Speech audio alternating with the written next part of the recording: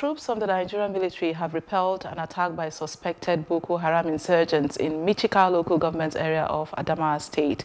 The insurgents had stormed Kopa and Wuro-Gayadi in the outskirts of Shua at about 7 p.m., resulting in a stampede and residents scampering for safety. They attempted to enter Michika, causing residents to flee towards Uba town, while others took refuge in nearby mountains.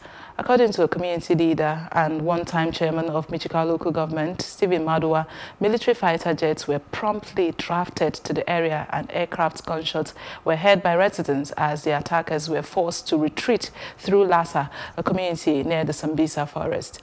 And security personnel, including the local vigilantes, were quickly mobilized and repelled the attack and secured the communities once again.